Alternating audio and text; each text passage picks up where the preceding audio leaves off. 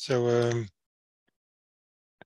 today's title of the talk is lead-free piezoelectric materials, and you see the whole list of webinars here. So as you may know by now, these webinars are part of our Innovation Hub initiative, and this is the fifth and last webinar of this season. So I will introduce my colleague Rasmus Lou-Møller, our Director of Research and Development. And the title of his talk will be Lead-free piezoelectric materials, a path towards commercialization. And we agreed that if you have any questions along the way, you can put it on the chat or on the Q&A.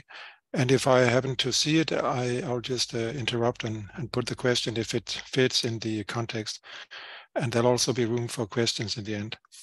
So with this, I will give the floor to Rasmus, please. All right, thank you, Erling, and thank you for participating in the last webinar of the year. And I can maybe just add that we're planning on having a series of webinars in the spring as well, and we'll have known and new speakers at that, so you will be able to look forward to that as well. So I think we have a reasonable amount of participants that logged in, so I'll start by just sharing my screen here. And this is the overview that Erling was talking about, and today it's about lead-free piezoelectric materials. So with no further ado, I will start the webinar. Quick outline. So the driver of the development of lead-free materials is mainly from regulations, and the regulation in question is the ROHS regulation, or ROHS-directive from the EU. So I'll start by talking about that, and then I'll talk to lead-free materials, what's out there. Then I will touch on strategy, meaning what's the strategy of the different players, or the suggested strategy of the different players in the market. And then I'll talk about the journey towards our journey towards lead-free materials. And I'll come with an example of a device that was made at the end, and then we'll have a conclusion and questions. So we can start with the ROHS-directive formulated by the EU. So that came about 20 years ago, approximately, and with update in 2008. So we're at ROHS 2 now. It is concerning restriction of the use of certain hazardous substances in electric and electronic equipment, or EEE. And that concerns our business, because we have one of the substances that are explicitly mentioned in PCT, which is the piezoceramic material that obviously we manufacture and our customers use in their application. And one thing to just keep in mind in this context, that it's pointing towards electric and electronic equipment, and there's a definition on that. So it points to manufacturers and sellers of equipment. There is an exemption in place for PZT because there's no replacement at present, or at least there wasn't back in 2002 for PZT. So I'll go through that as well, what that means. But it doesn't mean that we just discovered that we can't use PZT. It's actually exempt.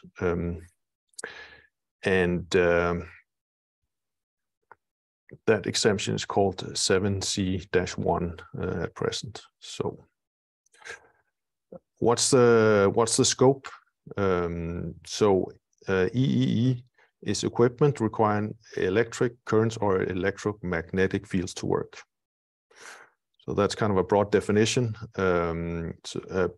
More specifically, equipment used for generation, transfer, and measurement of electric currents and fields. And there's a limitation voltage range, so 1000 volts AC and 1500 for DC. And it can be a component or a finished product. So that's the official definition of what's in scope. Then there are also language on what is not in scope or exceptions. So this is products used for military use or essential for national security. It's products that go into space, and it's also products that are essential for products out of scope. So even though you can have a device that is not for military use, if it is essential for a device that is in military use, it gets the out of scope brand by association, you can say. And then there are some other definitions here, and I think one of the interesting ones that we always point to is machinery with an onboard power source, the operation of which requires either mobility or continuous or semi-continuous movement between a succession of fixed working locations while working, and is available exclusively for professional use. So what does that mean? It's a good question. But this is the kind of language that we encounter in this directive. Products for R&D is also not in scope, and active implantable medical devices, so pacemakers, for instance. So that's important to keep in mind. Then we have the exemptions that I alluded to. So here you see where our business is exempt. So it states specifically or points specifically to piezoelectronic devices. So in this case, we are able to use lead-containing materials, and specifically PZT, which is what people are thinking about in this case. Okay, so there are some periodical updates on exemptions, because over time, obviously, there's an attempt to try to replace PZT with lead-free alternatives, and every so and so often, the EU is looking at the state of the art and basically evaluating whether or not we have some substitutes. So the exemptions are being evaluated periodically, and depending on the application category defined in the directive, it is the period is either 5 or maximum 7 years.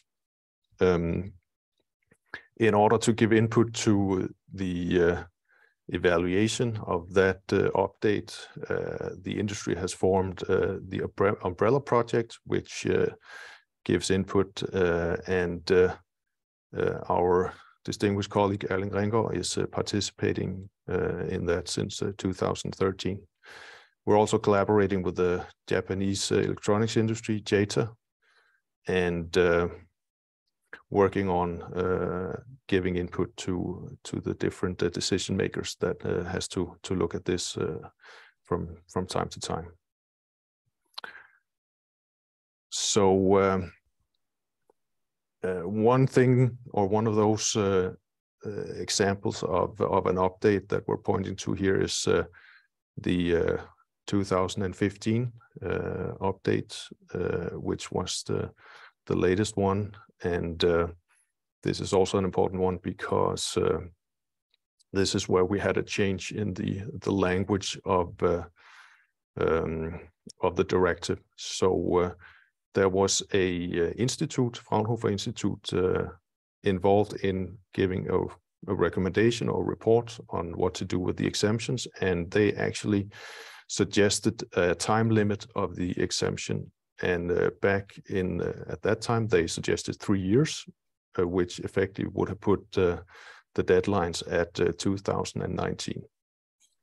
So fortunately, through the umbrella project, we managed to change that decision or amend it. So it wasn't 3 years back then. It was in 2019, but still we had deadlines implemented, and this is the change that you can see here spelled out. So in the directive under scope and dates of applicability, in the old directive language we had nothing, and in the new one implemented in 2018 we have actual deadlines that are added into the directive. So 2021 July, that's where the exemptions are supposed to expire. Of course, that's a date in the past, so the relevant question is what's the status and what happened since those deadlines expired, basically. And first thing to just mention is that we're still allowed to use PCT because there is a possibility to ask for a renewal request.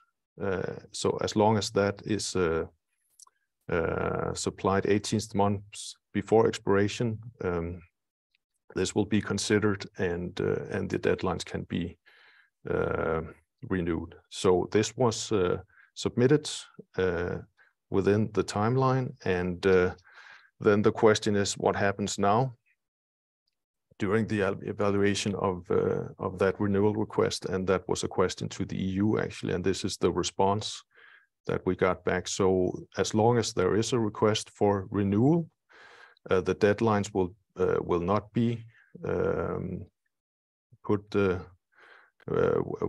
put in place, and the exemptions are still there. So since we haven't heard a response yet from the EU on the renewal, we can assume that the exemptions are still there. We also got a reply that EU needed 2 years to evaluate, and then we got some more language on what would happen in case of a decline of the exemptions. So I put a timeline here just to give an idea of what we're looking at. So even though some of this is in the past, it's still relevant. This is the original deadline for the exemptions. That was July in 2021. This is where the submission of the request was submitted. So before, prior of 18 months before the deadline. And this is the evaluation of the request that is outlined here. Øko-Institut was engaged as well to look at the request and formulate a report, and they had a deadline September 2021. The report didn't come September, but it has actually come, and we'll get back to that. But assuming that the request is rejected, there will be a certain amount of time for the EU to make a decision or implement somehow the decision in the directive, and then there would be a transition period of 12 to 18 months, meaning at the end of that, that's when the actual exemption expire, where it will no longer be possible to sell electronic equipment on the European market containing PCT. Okay, so what actually happened, and where are we right now? So it's still the consensus of the industry that we still need more research to find materials that can replace PCT in devices. And we did manage to get a request for extension submitted to the European Union. The evaluation was carried out by the Øko-Institut, and they were delayed, but we got a report in December 2021. And the report recommends in short, an extension of the deadlines for 5 years. So the recommendation right now is that 2026, July 2026, we will have new deadlines. And this is so far only the recommendation. It's not something that's been implemented, but we believe that this is what the EU will do. So we expect the deadlines to be postponed. Okay. So what are the alternatives that we're looking at and developing right now? So I'll just run through some of the lead-free piezoelectric materials that you may have heard about or that exists out there. We have barium titanate, which is something older than PZT and was one of the first ceramic materials used for piezoelectric applications. We have potassium sodium niobate, which is a candidate that has quite good properties, but can be very difficult to manufacture. We have lithium sodium niobate, LNN, and we have sodium bismuth titanate, and those are the sodium bismuth titanate are a little bit easier to manufacture. We have the bismuth-based layer perovskite structures, which is high temperature materials, and we have combinations of the above. So those are some of the material systems that are being looked at, and then some of them require a little bit more exotic processing techniques, such as cold isostatic pressing or hot isostatic pressing. People are looking at templated grain growth, mechanically activated synthesis, and spark plasma sintering. So we'll not go into the processes, but some of these materials require extra processing and more exotic processing to really be viable. So we'll go through some of the ones that we've looked at in Ferroperm. And the one that we worked on the most is the KNN family materials. It has pros, so we can get fairly high piezoelectric performance, D33s of up to 350 picocoulombs per Newton. We have a pretty good temperature range, up to 450, depending on the composition. And we can manufacture using conventional oxide processing routes. Some of the problems is that the raw materials, some of them are very hygroscopic, and it can give problems with stoichiometry and sinterability, and very low reproducibility from batch to batch. Some of the advanced manufacturing techniques that I mentioned can be used, but that complicates manufacturing and increase costs. And then there's the problem of the sourcing of niobium, which is not only expensive, but also are related to some health and safety issues.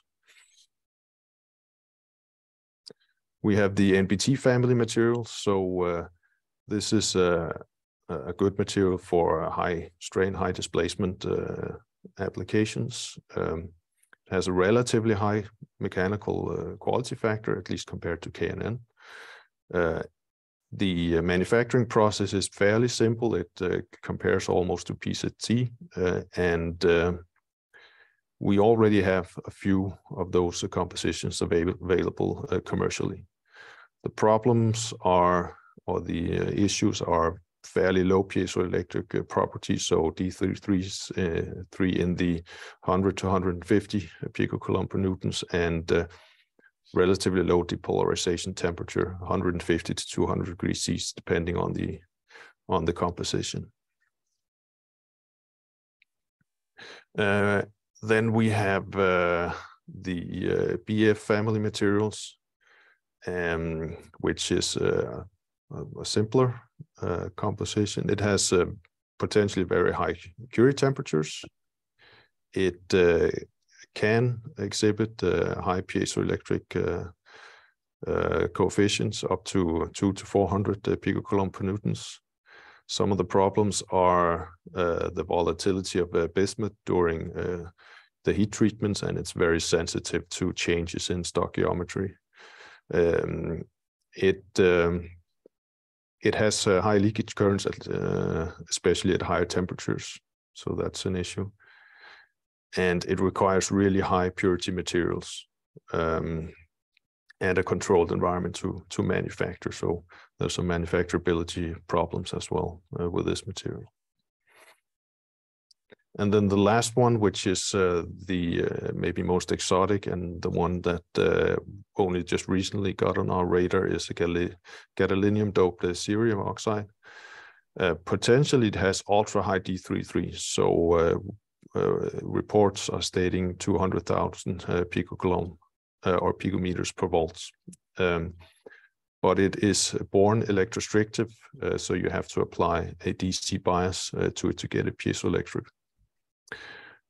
It's a very simple composition, not that sensitive to small changes, so fairly stable.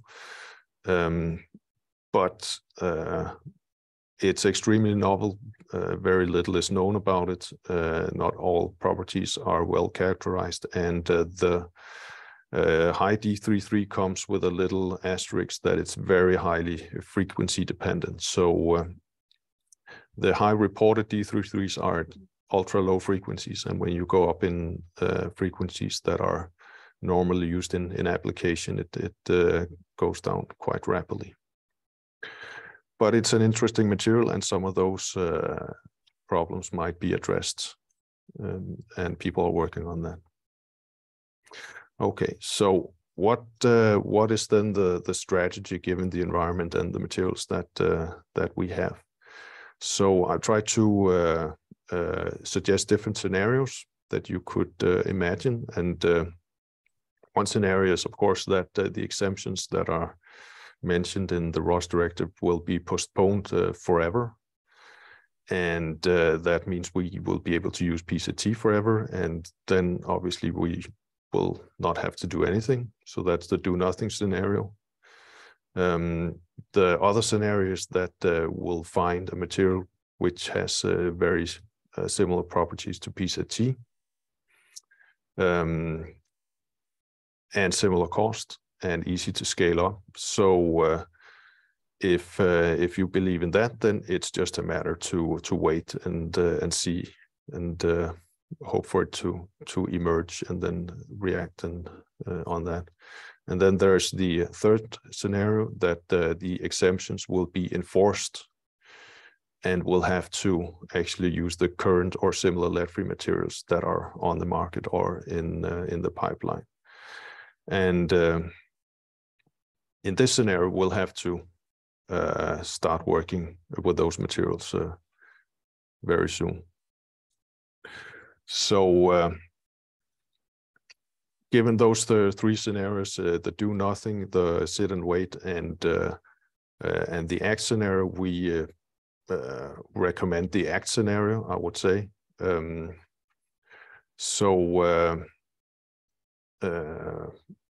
Just elaborating on that, the applications that we have today are built around PZT, and PZT has the famous morphotropic grain boundaries, which makes it stable within a wide temperature range. It has very good piezoelectric properties, primary but also secondary, such as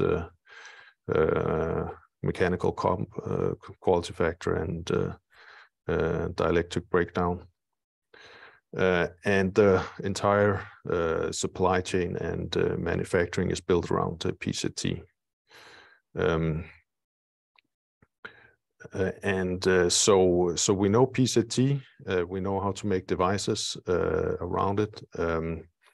Do the customer know how to replace PZT and what's important? Our indication or our learning over the last few years is that some of them do, but a lot of times they don't. And some of the reasons are that there are some key material parameters that are used, but those are often related to PZT. And there are some secondary material properties that are also important, but is unknown, especially for manufacturers. And often some of the design rules are assumed true based on tribal knowledge. So we would like to have people keep an open mind and trying the lead-free materials, even though they might seem inferior to PZTs. So we're offering candidate materials at the testing stage and even before upscaling, so customers can test the materials. We're trying to build up capabilities in parallel with that, and of course we are trying to focus on it within our organization. So coming back to the drivers for the strategy. So I think the assumption is that lead-free will be a requirement, and it will be enforced at a given time, and probably before we have a drop-in replacement for PZT. And we shouldn't expect any breakthrough on lead-free materials in the near future. So we'll have to use the known lead-free compositions that we went through, and right now it looks like the properties are inferior, at least compared to lead-based. We know that the processing costs at present are higher compared to lead-based, and we know that the cost of raw materials are higher. So this is what we know. And then for the material suppliers such as Ferroperm, the strategy will be to learn how to process the known compositions using raw materials and how to source them, and then offer those materials on the market so customers can test it. And we advise our customers to use the strategy to test the materials that we have, and work with them and learn to know them, and then give us feedback on what is the direction that we should put the development in.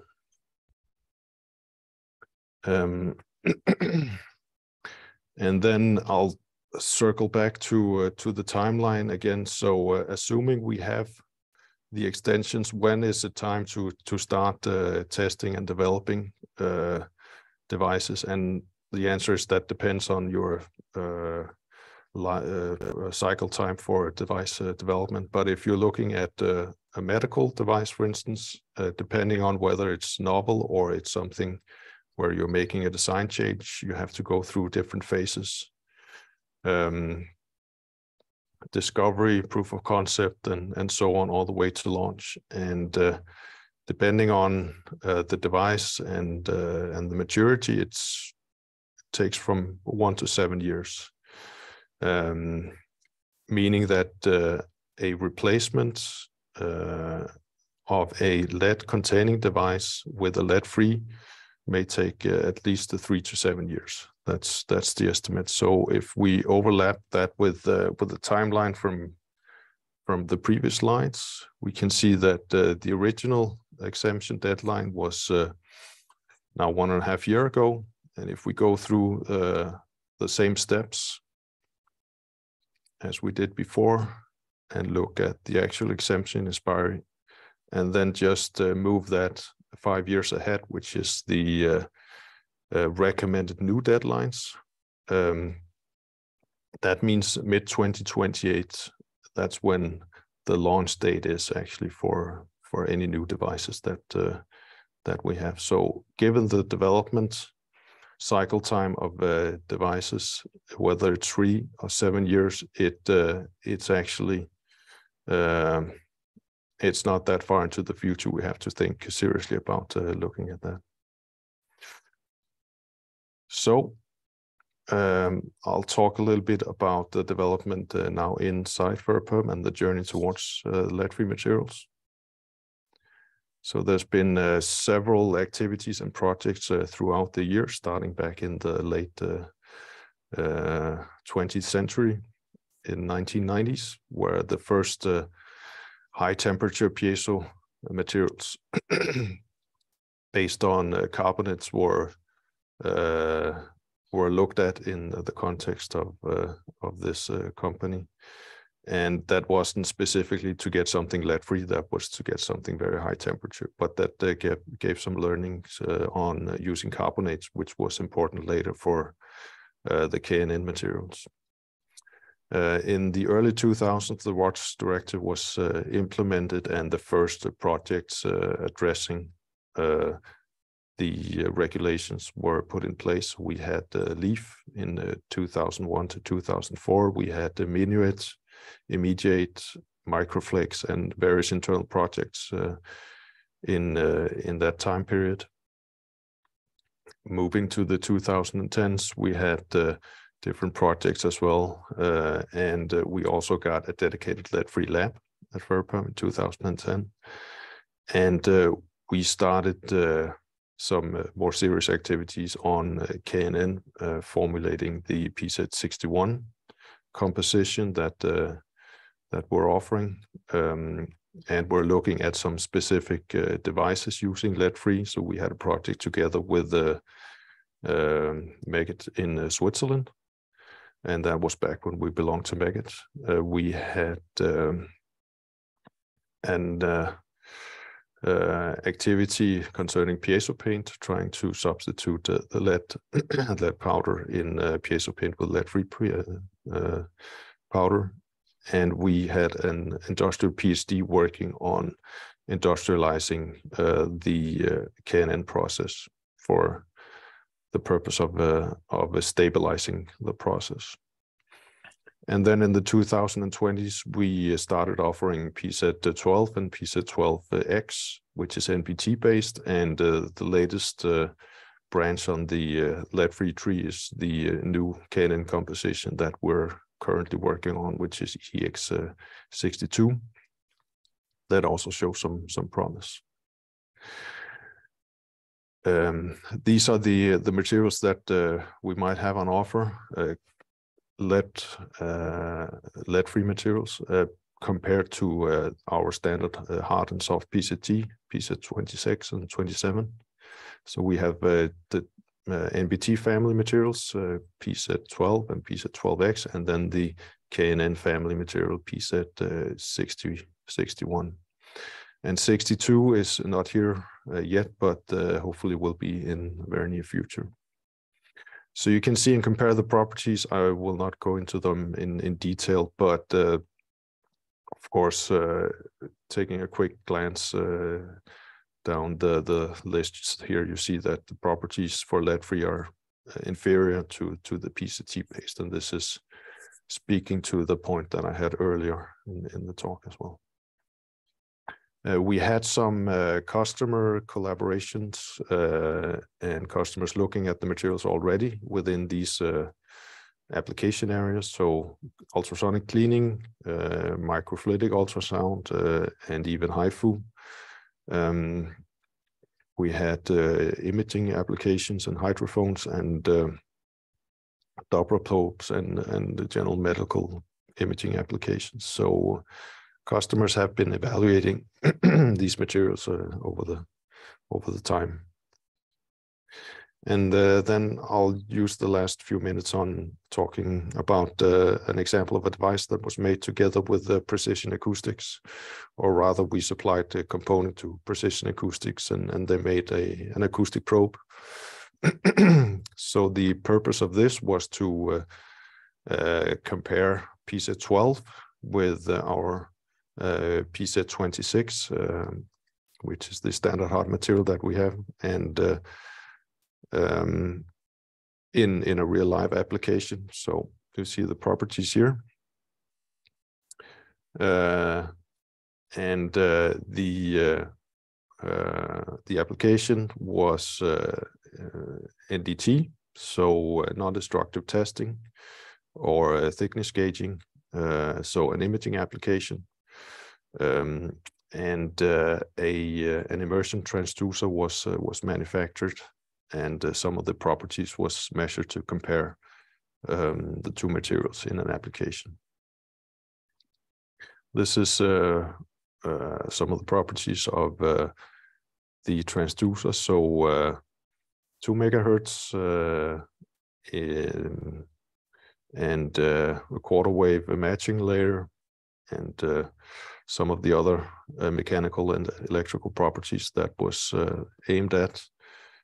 And if we can go to some results here. So this is the pulse echo measurement performed with the transducers made out of the two materials. And a quick glance can tell you that, okay, the PZ12 transducer is inferior to the PZ26.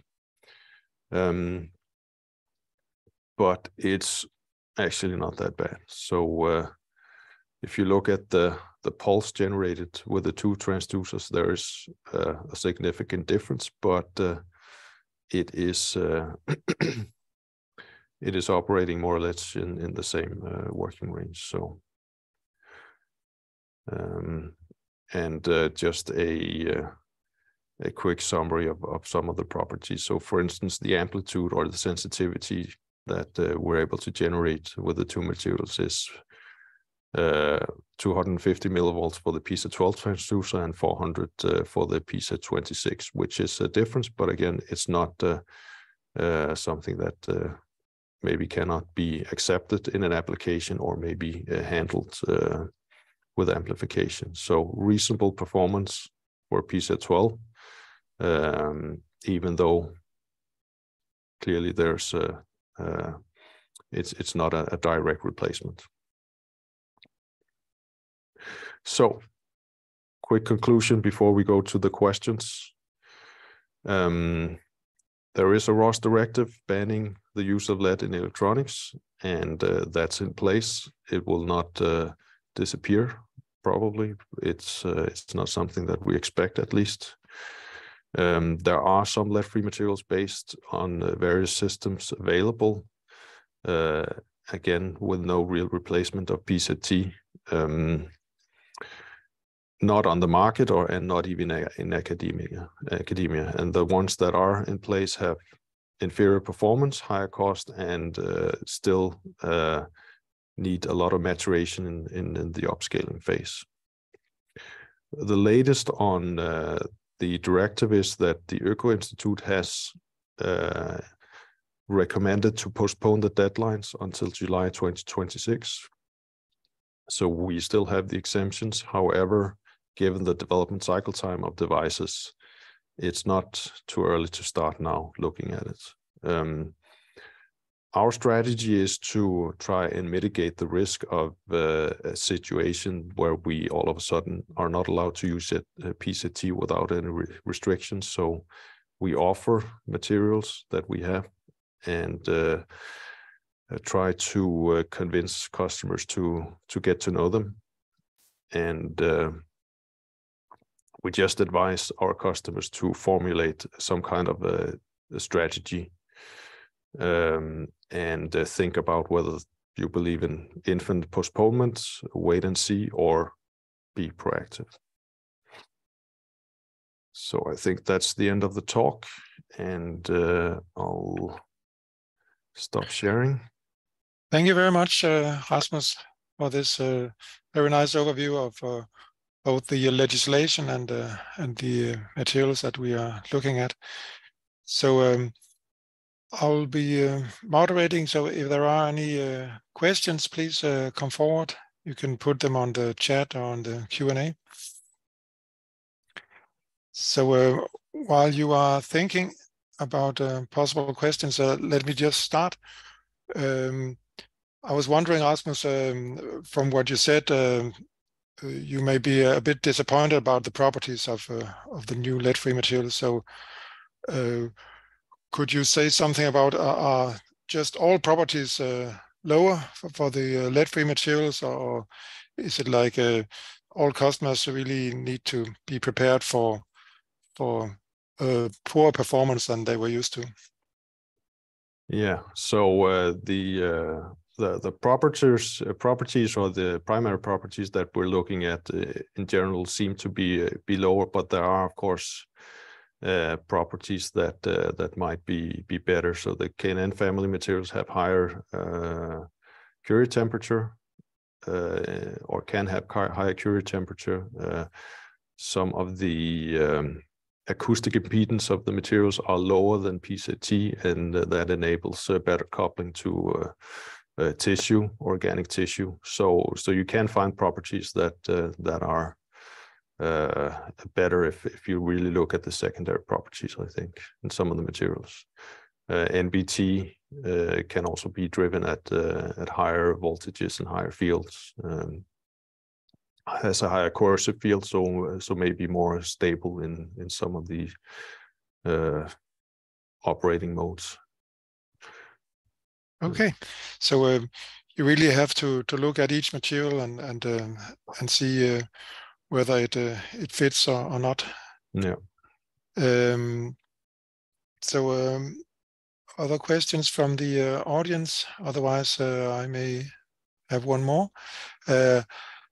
So you were talking about a lot of different families of lead-free materials. So which one, or is there a single one that you imagine will really replace PCT ultimately? Yeah, so the benefit of PCT is that by tweaking it, either by changing the stoichiometry and the titanium zirconium fraction, or by adding dopants, you can really get a wide range of material properties. So that's one of the big benefits, and it's not as abundant on some of the other materials. So I think the PCT will be replaced by different family materials, and for different applications. I think we have to expect that. That's what we're foreseeing, at least. Okay, thank you. So if there are no other questions, maybe let me mention that there was a question in the beginning from Said about the webinar recordings. Are they available, or will they be? So just for those of you who haven't heard, we plan to make them available on the website, but we will notify you when they are accessible on the website. So I think this message will come over LinkedIn, I expect. Okay, so I think we can end this webinar now. So let me say thanks to Rasmus again, and we will wish all of you our best for the upcoming holiday season. And as Rasmus said, we will be back next year with some exciting new webinars about our field. Yeah. Okay. Thank you, Erling, and happy holidays to everybody. See you next year.